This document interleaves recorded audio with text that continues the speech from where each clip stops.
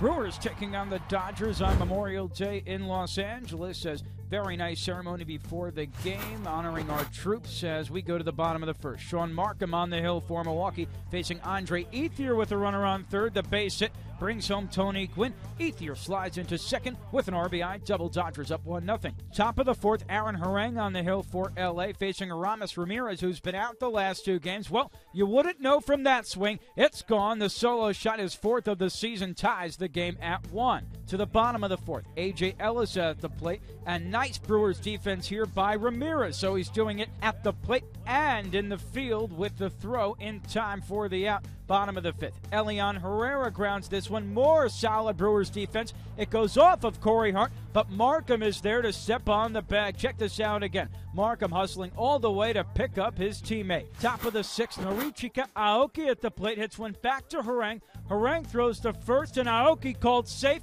as the umpire says that James Loney was pulled off the bag, but check this out again. Tough call, you decide. In any case, Aoki's safe, and after Ryan Braun walks, 2 on now for Ramirez. Ramirez lines a base hit to center. Aoki is going to try to score. The throw is going to be cut off, and the Brewers have the lead. 2-1 Milwaukee, courtesy of WTMJ to the bottom half of the sixth. Now 3-1 Brewers. Marcum in a jam. Runners on the corners. 2 outs facing T. Gordon, and he gets him swinging. So Marcum goes 7 innings, allowing 6 hits, 1 earned run, 2 walks, striking out 9. Bottom of the ninth, 3-2 Brewers. Tying run on base, 2 outs, and John Axford looking to close things out facing Herrera. The pitch.